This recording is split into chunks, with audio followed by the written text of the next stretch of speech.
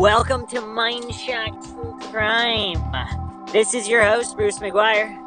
And Maxwell Powers. And today we're talking about morbid fascination and the nature of true crime and true crime popularity.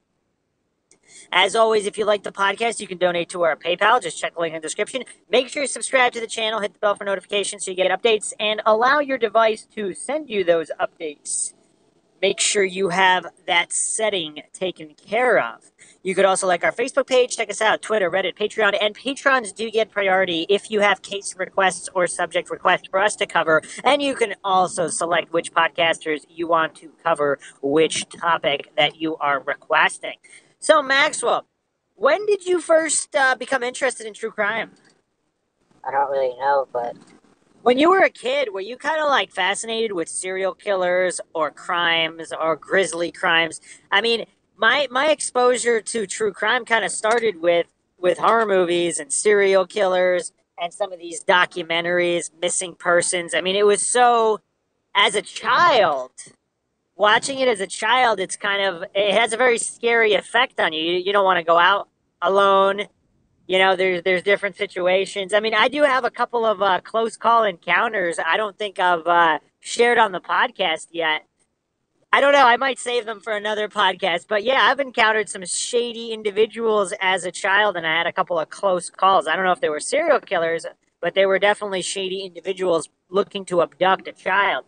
So just watching these movies and documentaries, it's this bizarre curiosity. It's not that it's obviously not pleasant information. It's not like watching a pleasant TV show or a comedy or even an action movie. It's very dark subject matter. It's exploring the dark side of humanity. What did that draw you in at some point, or was kind of or it was just kind of always in the background, just from news reports, or what is your exposure or introduction to grisly crime? I guess for most people, well, for me at least, I'm trying to think back as far as I can, but the first like kind of serial murder movie, it wasn't a documentary, it was a movie. This dude ran around naked with a knife and just killed people. Is that American Psycho? What are you talking about? That could be it. I don't know, but it was in the 80s. Oh, that was an American Psycho then. No, well, I think American Psycho was remade. It might have Oh, been was it? American I didn't even know that. I didn't even know that. I think American Psycho. I know for a fact that I saw a fucking movie with this dude with a surgical glove and a freaking knife, and he's running on the streets. These police lights chasing him, and he's freaking killing people and shit. But you don't remember the name? You don't remember the name of the movie? I don't fucking know, but it sounds like American Psycho. Huh. Yeah, no, American Psycho, the only scene like that I remember, I think he had did he have a chainsaw and he was chasing somebody in a stairwell? I don't know. I saw the movie when it first came out. That was a while ago. I don't really remember it too well. You know what's weird about that movie? That guy that, I guess I'm mixing it up in my brain. The guy that acted in the modern American Psycho. Christian Bale? Yeah, Christian Bale looks exactly like that in the 80s. Like that guy. I don't know. It's just man, we can't trust. If we've learned anything on MindShock, it's that we can't trust Maxwell Powers' memory. But anyway, I'm thinking that's the first. Well, not really, because I did see Psycho. Psycho, the classic. Yes. So I saw that. But did you watch the news? Did you watch the news when you were a kid? I remember watching America's Most Wanted, and it was always so scary. Just that there are these real life. Yeah, you know what? That could be my first exposure to true crime. America's Most Wanted. Yeah, that was a lot of people. That was a lot of people's, and it's so scary because it's not a movie; it's real life. Yeah. And it was as a child. I'm guessing that would be it. I guess it started from a movie, so you get intrigued by like, damn, why like making movies of people killing people, and then America's Most Wanted, they kind of show the real life of what movies you've seen. So I think they went along with the movies, I guess, to. What I find? I think what I find interesting is, I think it's a lot about, it's on the nurture side of it, where most people in Western countries that watch the news, they have this morbid fascination, this morbid curiosity regarding true crime, serial killers, all these things. I think at least partially due to the media and what they saw as a kid, especially with, on the news. It's always sensationalized with all this serial killer on the loose and all these movies that kind of go off of that. And Well, nowadays it's mostly like school shootings and like mass shootings, and I kind of I still see it in my like Apple news feed because it like I don't read into it a lot of times, but like it does come up. This I think it was recent. Someone I forgot which state, but there was another shooting, and I didn't read into it though. yeah, I But don't. There was a couple shootings recently, but yeah, I try not to watch the news too much. It's very depressing. But yeah, in true crime, I guess that kind of sets it up because when you're a kid and you're exposed to this information, all the missing children, kidnapped people, people getting killed. There's just a lot of violent crime. And why do you think that the genre itself has just gained so much popularity? I mean, true crime podcasts are the top or one of the top genres for podcasts. yeah, I didn't know that. Well, yeah, huh, Yeah, there's a ton of true crime podcasts. Obviously, none are as good as MindShock. Obviously, none run the gauntlet of logical fallacies and critical thinking and deductive reasoning the way that we go over all our cases, as well as other subjects, the paranormal conspiracy. So obviously, none of the other podcasts are as good as MindShock or as unique as MindShock. But there are quite a few podcasts out there covering different cases. There's podcasts that cover one case only and they run several seasons. They go deep into a single case. And there's other podcasts that cover many other cases, but some of them are kind of weird. Like one of them and is called some of them are high end, like the Serial. Um, Serial. Yeah, I think it's called, yeah, Serial. yeah, That that was one's really pretty good. good. Yeah, I followed like that one podcast story, or whatever you call it. That was really high end production because the edit was insane. There was music that yeah, it was pretty good. Oh, but come on, we got music on MindShock. The beginning rave music. Yeah, once we get a little bigger, we'll upgrade our mics and get a full studio and all that jazz. But in the meantime, we'll just continue covering with truth and logic above all else and objectivity. But yeah, the genre of true crime. I mean, some of them are kind of like it seems like they cater to strange people. For example, I mean, I think there's one podcast called Murder and Martinis where they kind of make a big show about drinking martinis and talking about murder. Like, I mean, I don't know if I was a member, if I was a family member of someone gone missing, I'm not sure that would be my go to podcast. I don't know. It's almost I don't want to say it makes light of it, but it's almost putting it in a pure Well, entertainment fashion. I could see it as I think it's actually not bad. It's not a bad name because Martini. Well, it's alliteration first off, so it's memorable. So Martini and Murder, is that what it's called?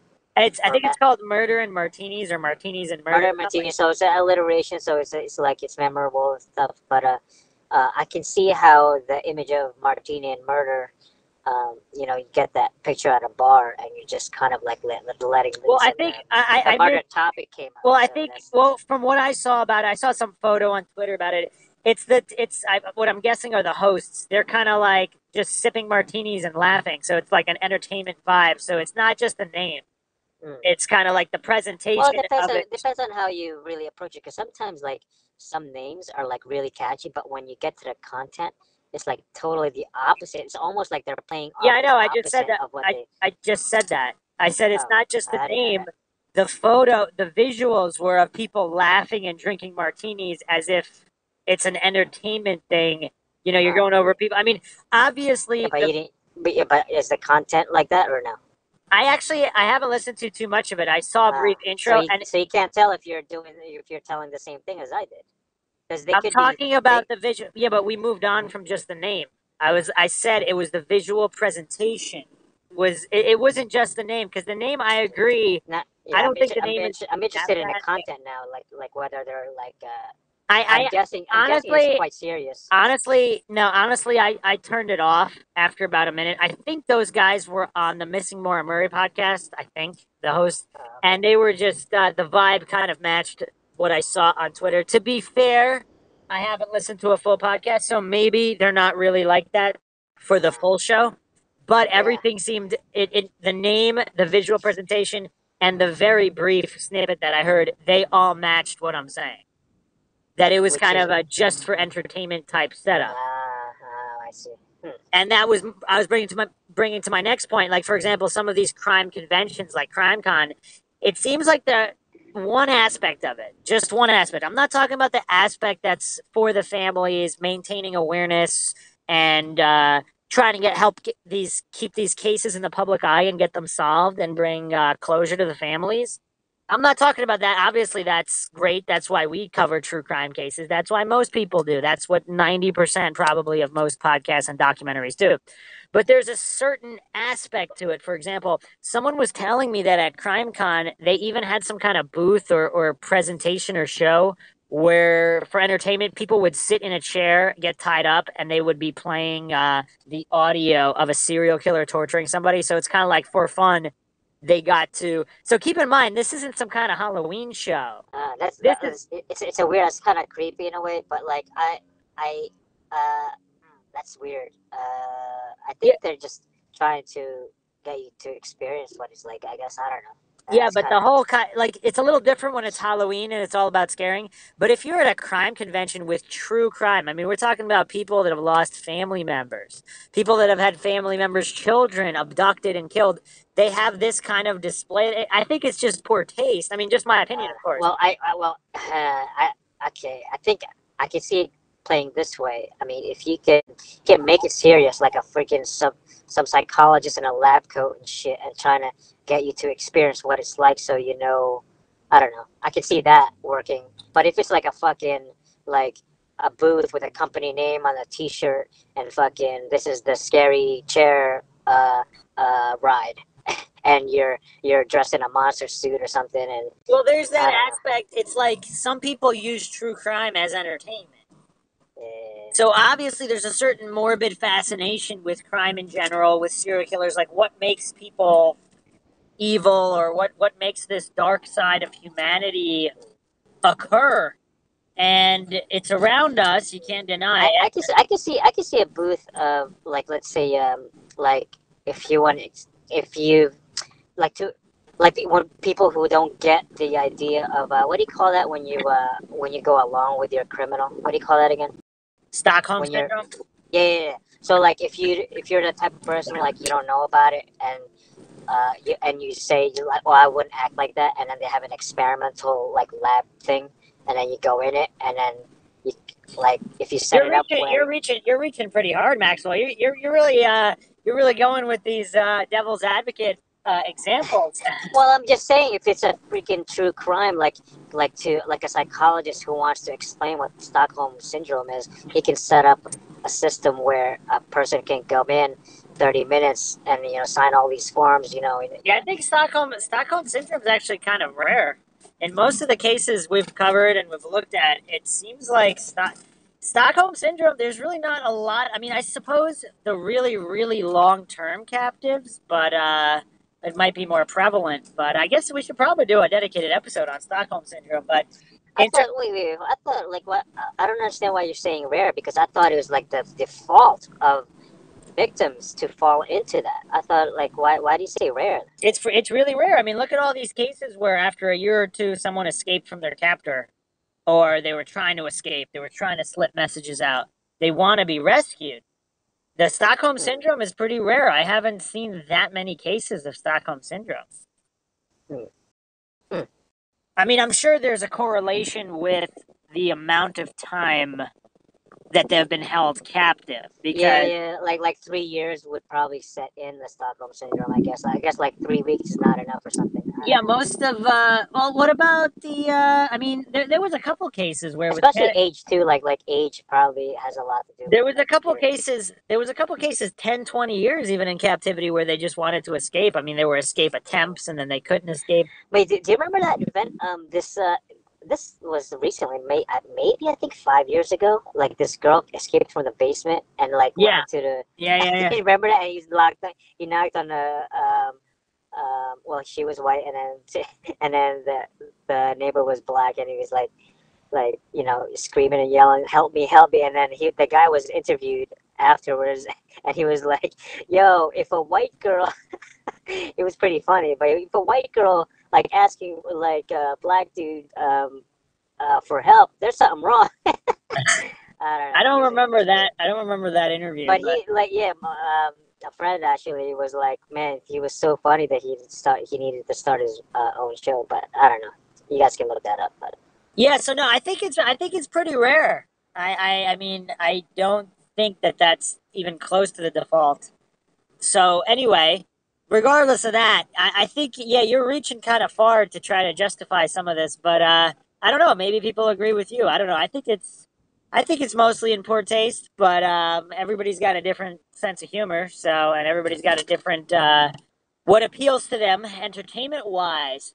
But well, I wasn't defending. I'm just saying like it depends on what the presentation was. I mean, if the presentation was like a ride, like a freaking circus ride, then it's been poor taste. But if it's the presentation is like this, like the psychology of whatever Stockholm syndrome or the psychology of I would still torture. say that's in poor taste if you need a subject, so it's still kind of set up like a ride or experiment with someone having to deal with very traumatic things, Yeah, I guess. and Yeah, especially I agree with you on that because, like, especially at a freaking crime con, it's not like a, there's it's not family like a members fucking. of victims walking around.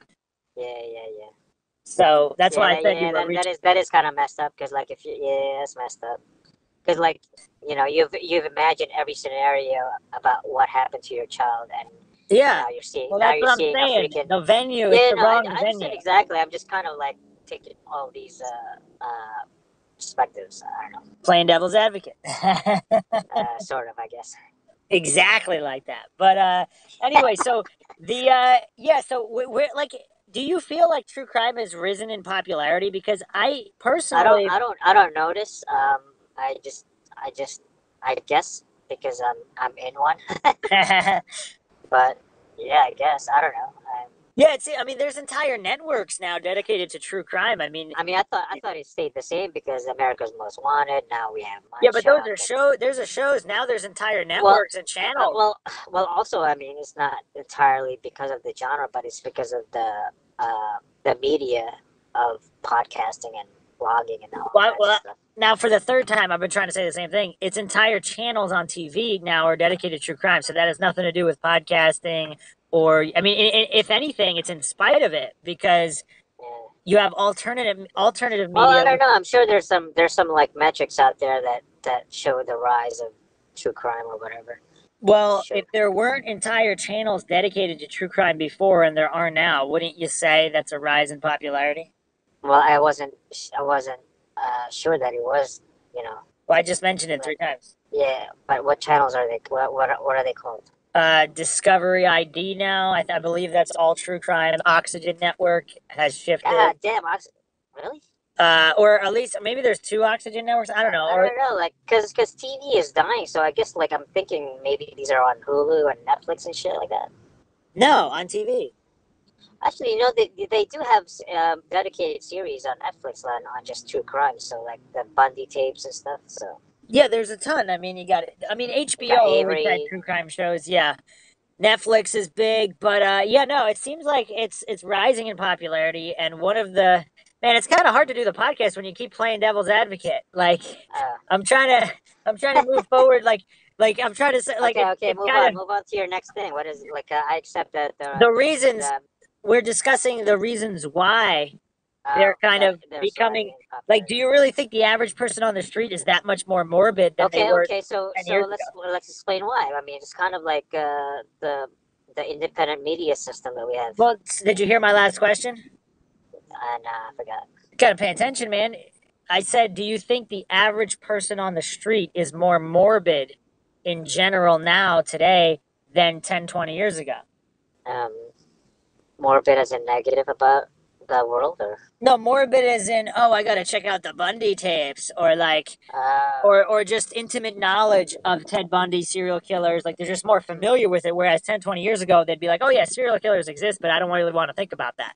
I'm not gonna go watch. yeah, I'm not gonna go binge watch a series on a serial killer. That's dark. yeah. I wanna watch some Yeah, comedy. I know a few people like that. They just can't. They'll watch a fiction, story, but they can't watch true crime because it's just too much for them because it's real. They can't. Yeah, I mean, when I before doing the podcast in the previous years before doing the MindShock True Crime podcast, yeah, I normally avoided it, but what's weird is every now and then the mystery aspect, like the puzzle solving mystery, it's so mysterious. I mean, one of the reasons Unsolved Mysteries was so popular, like everything, aliens, Bigfoot, whatever, the paranormal phenomena, because you don't really know, and that mystery, there's something so appealing about mystery. So of course, that's present in true crime as well. So every now and then there'd be some really mysterious cases, like obviously I Maura would say, Murray. That's yeah. one of the most mysterious. I would say like for that kind of personality, the problem solving type personality. I mean that gets into true crime, Yeah, but even aside from like that, just like in general, logic, logicians, and you know. but even aside from that, in general, just the mystery of it, I think there's some crossover appeal. For example, Maura Murray on the Oxygen Show that did pretty well, and people that weren't even really into true Yeah, crime they were don't. into that. Yeah, you're right. That's cool. Yeah, people don't like the question Yeah, of they want to know. not People know. want to Yeah, know. they don't like not knowing, so they Yeah, have to research it. yeah, definitely. So, and I think that gives true crime a lot of its popularity. But on the darker side, where all the details are known, there's a certain group of people, they're just fascinated with serial killers. I mean, look at the people that I don't know, what do they call them? Do they call them serial killer groupies, I guess? They write to serial killers in prison. They want to marry them, and they do. Like, that's a different kind of morbid curiosity or morbid fascination. Wow, wow, that is weird. Yeah, the women who think So it's, you're saying it's not even like a Stephen Avery situation where they think he's innocent. oh, no, no. Well, you These didn't people know about actually this? believe. You didn't know They about this? actually not really, but No, they they know they're actually. guilty. They know they're guilty. I mean, they have their crimes photographed. I mean, they're just Uh, groupies. Now, what's weird is so I always thought those people were just crazy, insane, and evil. But here's the thing: they're not. It's yeah, well, they're some of them, regular people and shit. some of them are not. Well, if you stop interrupting me, I'll tell you. Okay. They don't want to kill anybody. They don't want to hurt anybody themselves. They just think it's cool, or like the serial killer is like he's like the bad boy. Now they don't want him to kill anybody else. They don't want to be involved in it. I mean, I'm sure some of them do, but a certain percentage of groupies, I'd probably even say the majority, they just think it's cool. It's like he's a celebrity serial killer. They think he's a nice guy. It's like the taking the extreme of like that principle that women want to turn alpha males into beta males and just Uh, I don't know about that, but yeah, I wouldn't say like that. they want to tame the craziest lions and stuff. So I mean, I'm not going to go into that psychological aspect of it. I don't know. I'm just telling you what I saw, and if you stop interrupting me, I could finish what I saw, and then you can give your opinion on it. okay. So they seem to think that the guy's just really cool. And they don't even necessarily make excuses for the murders. Like I haven't even seen them say, "Oh, well they deserved it." No. They're like, "Oh, the guy had a troubled life. He might have killed some people, but he seems like a nice guy. I want to marry him." So that's the attitude of some of these groupies where it's just this morbid fascination with this guy's a serial killer, but they want to go out with him anyway. They want to marry him anyway. And some of them do. And some of them actually, I don't know if they continue killing people, but the murderers, the serial killers that get out, whether they get out on a technicality or whatever, and they don't kill again, there's cases where they live relatively happily with the groupie for however long, then maybe they kill again or get arrested on something else. But there's a certain span of time where they're happy together, and it's I mean, what kind of morbid fascination does a person have to be fascinated to this level of with serial killers? Now, that has nothing to do with mystery. That has nothing to do with whether they're innocent or guilty. That's just a certain percentage of humans that are just fascinated with other humans that can just take lives. So that's pretty much what I've seen with certain groupies. You didn't know about this? Nah, Really? You didn't know about serial killer groupies? nah.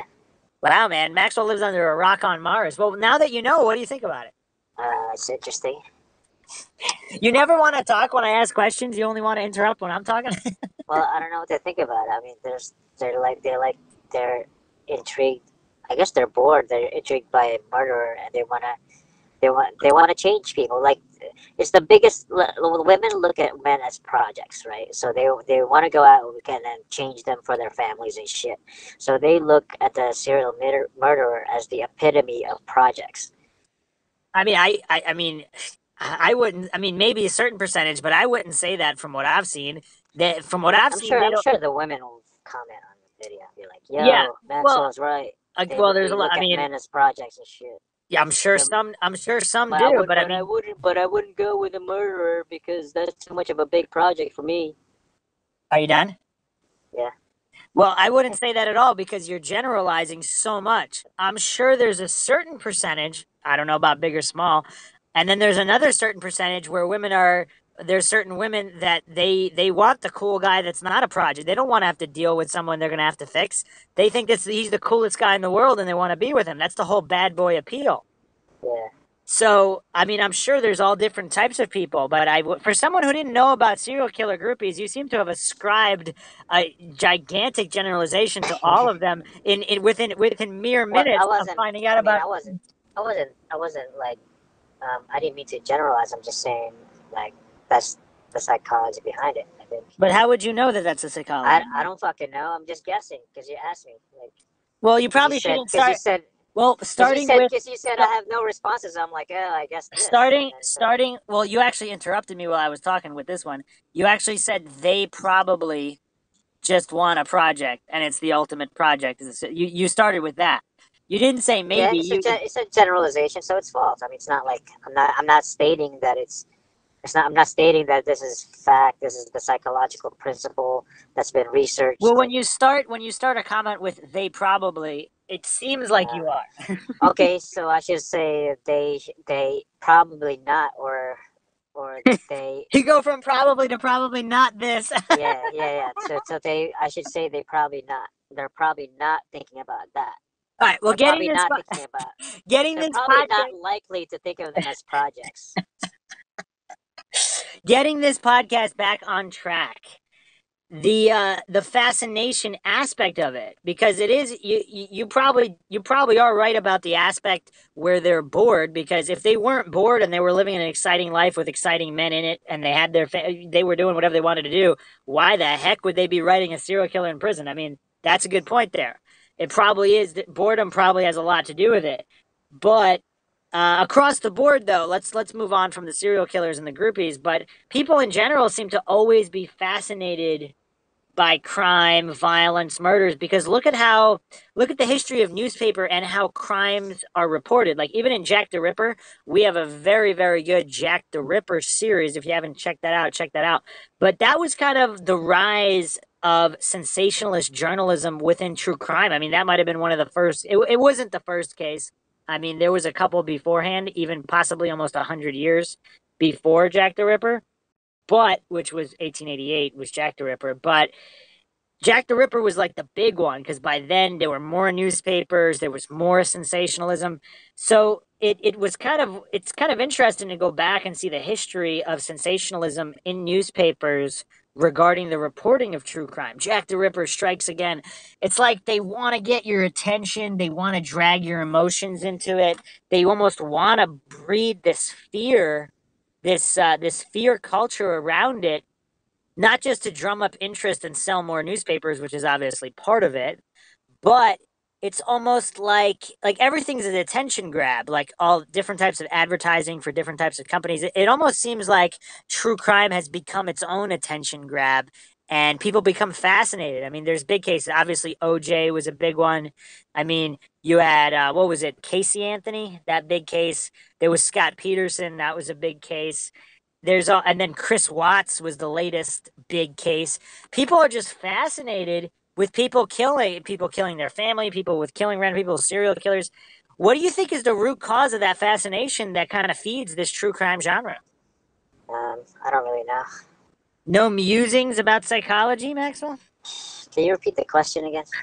Maxwell Army. What do you think is the psychology behind this interest in true crime? Like, look at these recent cases in the news. You remember Chris Watts?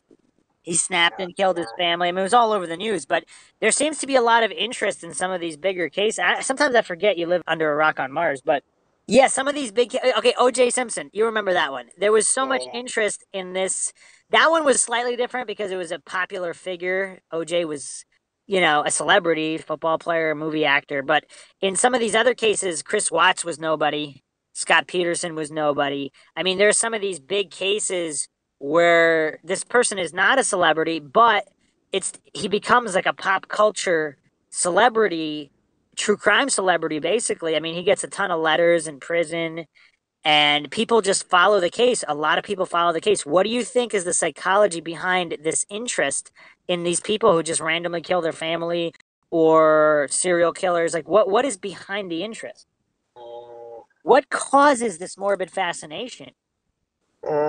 I don't know. I think figuring out the shock, like for themselves, like would I ever kill my own family? Because like that's kind of weird. Because I love my family, that kind of thing. What would drive someone to kill their family? So they try to figure that out. Because I don't want to be in the same position. Because I don't want to kill my own family. That kind of shit. Well, that's pretty dark. That led me to another thought. That's pretty good insight.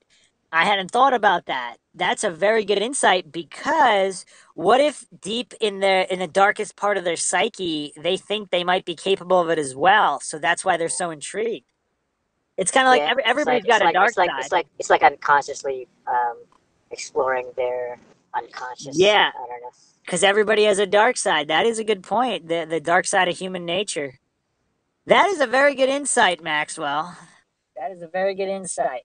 I think that might have a lot to do with it. And people's fascination with serial killers in general, kind of thinking, could I, would I ever, everybody likes to think they wouldn't be able to be capable of it. But, you know, a small part of your brain might be thinking, Yeah, man, all humans might be capable of this. yeah.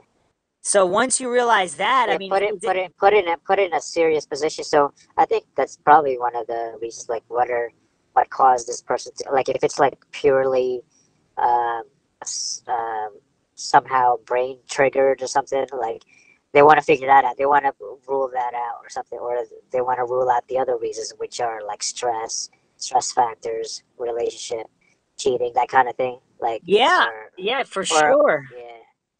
And So I don't know. They just want to figure it out.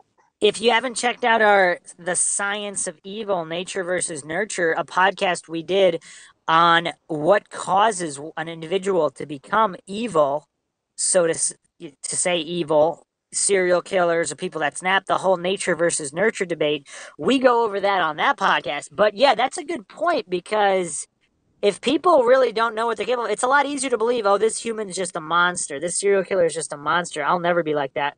But if you have that little bit of doubt in your mind, you don't even realize it if it's subconscious. Just exploring the nature of what humans are capable of, that is a morbid fascination. And that might be the reason people might think, could you ever be driven to this? And are there circumstances that are that bad that could ever drive you to do this? That's creepy to think about because I'm sure most listeners out there they're gonna say, yeah, like you said, they love their family, they're never gonna kill their family. Like, how could this happen? It's almost like a disbelief. So it's kind of like it's almost like watching an accident on the road. Like you don't want to look at it, but you can't help but look at it. Do you think that's why certain people follow true crime? It's not even that they necessarily want to. It's just like they can't help but to. Yeah, yeah. That's a good analogy with the accident. Like they don't wanna look at dead people, but they kind of they kind of turn their necks. Well, for me, yeah. Well, for me, that's one part of true crime. I don't go down that route. I don't do autopsy photos. I don't do dead body photos. I don't want to see the crime scene photos unless the body's not there. That's Well, just for me, I think for most people, like when I look at an accident, like I kind of see like how much damage there was. Like I look at the cars, and I try to figure out what caused this what was the accident like if I were to replay it in my mind. So this was a head-to-head collision. This guy made a left turn. You can figure it out. I mean, like depending on Yeah. the damage of the car, like oh, this guy made a left turn too early, or the guy didn't see him, or something. And then you see the people sitting on the curb with ice on their head, and that kind of thing. Like just so you Yeah. try to figure out which car they were in. The you know, so. Yeah, yeah, definitely. People kind of, yeah, you want to almost make sense of it. When something is so senseless, I think it's human nature to try to make sense of it. So then they're hooked. They're hooked on these true crime cases, these serial killers, and they watch these serial killer interviews. But yeah, I mean, I don't go that far. I'm not into the grisly aspect. I don't want to see any people getting killed. I don't want to see the aftermath of people getting killed. For me, it's mostly the mystery side of it, and of course anything done to bring awareness to prevent this kind of thing from happening again. And I think that's another aspect we need to move on to right now. If you understand the circumstances, the psyche, I mean, I think all people want to prevent any kind of good people want to prevent any kind of senseless crimes, kidnappings, murders. So it's almost like you're watching these shows or programs to try to understand how this could have happened and to take precautions to prevent it. Because I think even in the 60s and 70s, I don't think true crime was that popular. Kids played out on the streets without supervision. I mean, even as recent as probably the 90s, there wasn't this aura of fear, this culture of fear and fear mongering where anybody could be kidnapped at any time. Even though that was true in the 70s, I mean, some of these cases are really, really heartbreaking. Kids are just riding a bike a block from their house and some guy pulls them into a van. So now you want to learn, a certain side of it. Humans, I think, want to learn how this situation could have happened and then just take more precautions because awareness, knowledge is power, and being aware of how some of these criminals operate and how some of these situations unfolded, that could help some people be more careful in their lives. Do you think that has something to do with it? There was a lot of talk there, but like, can you sum up what? Oh, Maxwell Army. Well, I mean, I was following, but like, one of the aspects of people's fascination with true crime, I think, is to understand how situations unfold and how certain individuals behave to protect themselves and their families and kind of move society in a direction where more precautions are taken. So oh yeah, criminal, yeah, oh yeah, definitely. That's a good point. Like that's a big that's a big aspect of the interest. Like yeah, they're trying to learn from this to true make crime sure, yeah, event to make sure that it doesn't happen to them. yes, Yeah, yeah, that's yeah, yeah, definitely like uh how to avoid murderers, and how to yeah, just warning even signs, like, yeah, warning warning signs from signs, like behaviors, like let's say I don't know, like coworkers who act kind of similar to that criminal, yeah, then profiling, yeah. yeah, yeah, yeah. Well, also, just the other thing I said is like, Also, especially like, since the fact is that most murders are done by people you know, so yes, but the other aspect of what I was saying was, kids playing in the streets alone. When you're more aware, you watch a lot of true crime shows, you're probably not going to let your kids do that. You're going to yeah. you're going to want adult supervision at all times. You're not going to, go ride your bike to your friend's house then you never see them again. I mean, it's weird. You don't want to be too paranoid to the point where you can't live your life, but I think being aware of situations where this could happen. And I think the other aspect of it is, I think a certain part of it is human. That's wait, hold on, let me interrupt you, because that kind of reminds me like how I grew up and stuff, because I was always alone by like in streets that are deserted and stuff. Like, man, I could have been the perfect victim, dude. I actually had a run in when I was a kid. I had a run in with a guy that tried to get me in his car. Oh shit, what'd he Yeah, say? I never told you this story, Maxwell. I'm not No, I sure. think I want to Maybe save you it. I did. think I want to save it for a different podcast. But Uh, what's funny is I wasn't that little. I mean, not funny, but I wasn't that little. So I was a little bit. I was an older kid, and I wasn't that small. I was athletic. So I was actually quite shocked that he would even try to pull that off because in my brain I was like, I think I could take this guy. uh, uh, And I had one other encounter at a rest area. when I was much younger, and that one was really creepy. I got a really bad vibe from this guy that was just like following people into bathrooms and stuff.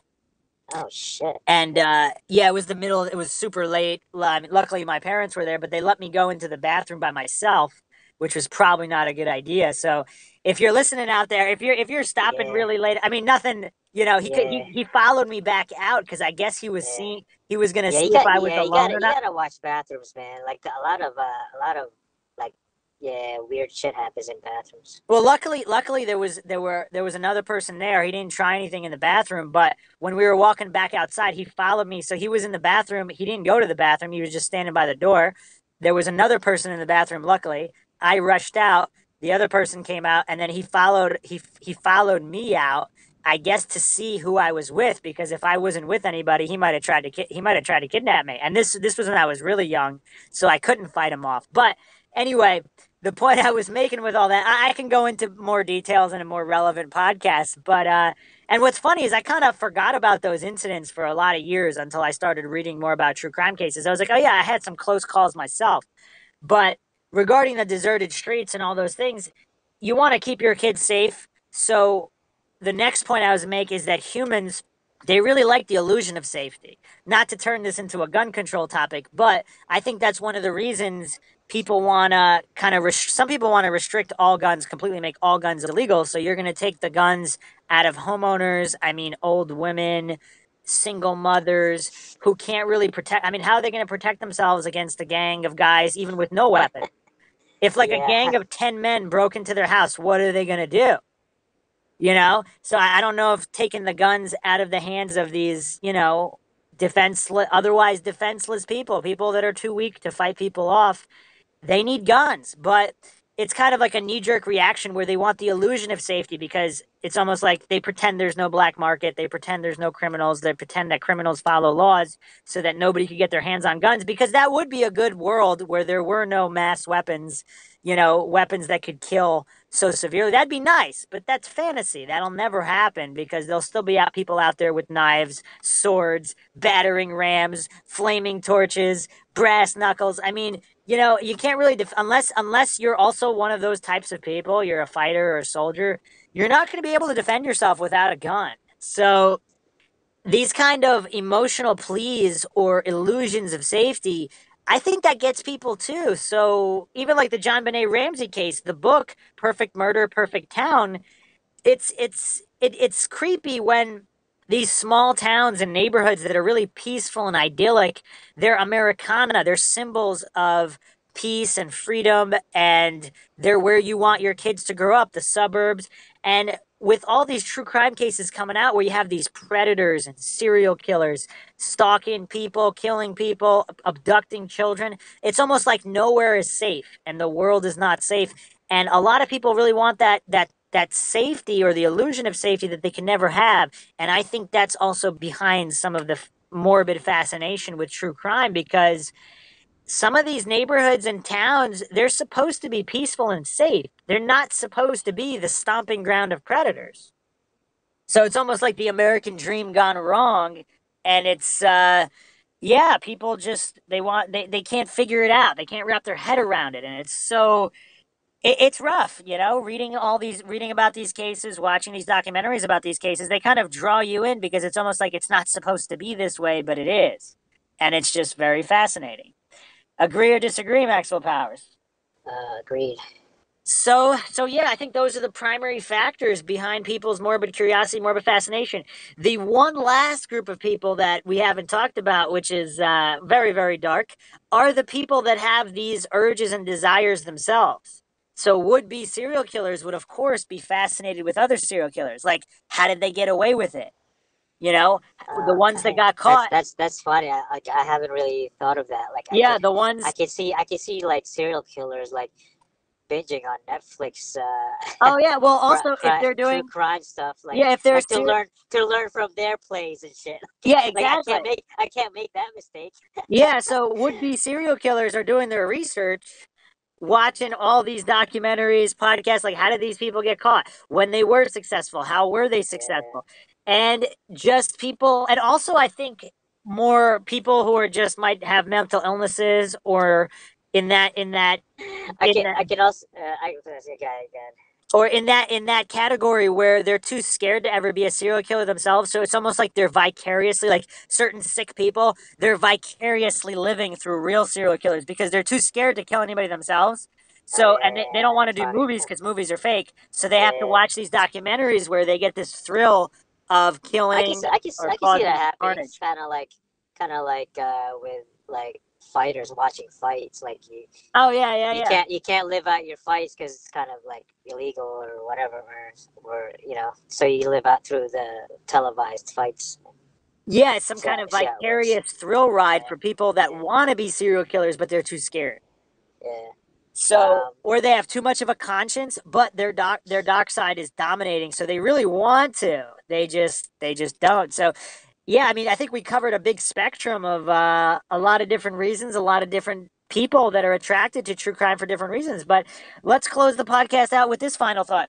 Where do you see the trend going? Do you just see true crime becoming more and more popular? Because with the way the news is, with the way media is, I mean, everything's getting darker and darker, and the fear mongering vibe as we march towards a 1984 police state.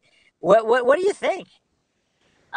I'm actually just this came to mind. This is kind of it's a sick thing to think about, but well, I'm not sure if this exists or anything, and I'm not telling the murderers to think of it like this, but I haven't seen like a documented blogger crime person, like you know, like documenting his kills on like I don't know. That's sick. Yeah, that's really that. Yeah, I that'd be can see really sick. that'll be really sick. I can see like let's say this criminal psychopath like looking at all these documentaries and trying to plan out his exit strategy where he like documents all his crimes and then you know turns himself in and then publishes his thing and then becomes famous, that kind of thing. Like I don't know, just it's kind of sick, but it's a sick thought. But Yeah, I mean, I can see yeah. someone doing that in the future somewhere. Well, statistically, it's bound to happen at some point if it hasn't already. I mean, there were serial killers who kind of filmed their own crimes. I don't know if they were thinking about turning it into a documentary or anything that crazy. They just, I Yeah. mean, actually, a lot of serial killers film their crimes, I guess, to watch and relive it themselves, maybe. But I can see that. I guess that never reaches or that you know rarely reaches the what public would be audience. really dark is a serial killer who has like a weekly podcast who documents his weekly kills. Oh my god! And then That's dark. Yeah. well, of course he can't publish it right away. I guess he can, but He can if if he he knows tries. Yeah, if if he's he knows how to mask himself and stuff. So yeah, it's really dark, but I think we covered the spectrum of a lot of different interest groups within true crime. So, do you think the genre is just going to be more and more popular as time goes on? um, I guess. Well, you got Stephen Avery pushing it right now. Um, Yeah, I mean, as more and more podcasts come up, more and more cases are covered. Unfortunately, more and more people are being killed and going missing, and we have quite a few more podcast series, a lot more cases coming up, and there doesn't seem to be an end for these. Hopefully, cold cases can push to be. There could be a push. I mean, I was actually just thinking this earlier today while I was driving. If they pulled all of the speed trap cops in the country off of just trying to catch people speeding, and they put a lot of money and time and energy into educating them to become really good cold case researchers and cold case detectives, how many cases could be solved? that's a good idea. I mean, instead of building up their tax base, Yeah. stealing off the people, like they can actually do something more Not to mention, productive I mean, with them. is there any evidence that speeding tickets actually deter speeders? I mean, every time I go out, there's people speeding. It's like, I would say yes, but I mean because it's happened to me. I mean oh, you used to be a serial speeder. I wasn't speeding on purpose. Like I don't like speeding on purpose. Like because I'm not like a. But I've gotten two speed tickets, so like I rather than being unaware of like my speed, I pay more attention to it. Like Oh, it's well, not I'm like talking I'm about the going. people that speed. Yeah, but the people that speed on purpose, they don't care about the cop, especially if they're rich and they don't care about the ticket. I mean, it doesn't really do anything. It's kind of like, Yeah. you know, like it's wouldn't resources be better allocated to trying to solve cold cases and bring closure to families? Yeah. Not to mention, if more cases could get solved, I think that would be a bigger deterrent to a certain percentage of would-be offenders. Because as a serial killer, I mean, obviously the completely insane serial killers, you can't stop them no matter what. Like, they have an urge to kill, and they're not going to stop. Some of them want to be in prison. Some of them kill themselves because they don't want to kill people. They just can't help it. They're Yeah. just, that's their condition. But in the middle group of people, if cold cases were more solvable, especially now with DNA evidence, obviously, there's a lot of problems with DNA evidence, but the general popular opinion is that DNA evidence is accurate, and it does put a lot of people away. Unfortunately, a certain percentage of those people are innocent, but as DNA technology evolves, it's exposing the previous technology as inaccurate, and a lot of false positives, the based on thresholds and all these things. Now, we've gone over those on DNA for Dummies on the Stephen Avery series. We're going to do a dedicated podcast on DNA evidence in general and the issues with DNA evidence. So we'll be going over that. But in general, it seems like it's harder and harder to get away with killing people because of all of the, I mean, we live in a surveillance state now. I mean, there's videos everywhere, DNA evidence, phone tracking. I mean, it's just harder to get away with it now. But obviously, certain people are still doing it. And we went over stats. I mean, I think something like 60% of homicides remain unsolved. So those are not good statistics. I mean, that is not a display of competence by law enforcement. So if they really allocated a lot of resources into solving cases, not just cold cases, but homicides, pull off every single speed trap officer. Pull off every officer arresting people for growing certain plants or collecting rainwater or whatever nonsense is going on that police are arresting people for. If you pool all those resources, get really good education for these officers to become cold case detectives, I think a lot more cases could be solved and are solvable. And of course, the victims of these crimes and their families, they deserve closure and justice. So more could be done to get that. Any final thoughts, Maxwell? The future of true crime? Yeah. I don't know. That should be on your next mug. I Yeah. don't know. Back Well, to I was thinking when you mentioned that, I was thinking about like, is there is there a point of diminishing returns as far as like people trying to solve like cases, like if there are too many cops, too many officers like working the same case. I don't know. If there is there Oh, I'm sure. like a It's not. diminishing returns on There might like be, but there's so many cases out there. You can just have one cop per case. I mean, there's thousands of missing persons cases.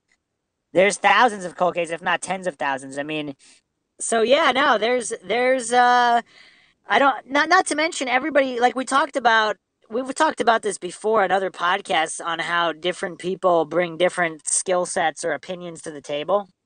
We talked about this in our Online Sleuths podcast on how the more, two heads are better than one, three heads are better than two. So I don't know about that diminishing returns. I mean, if you're only looking at numbers of cases being solved per amount of officers working per the paycheck that they draw, I'm sure you can find diminishing returns.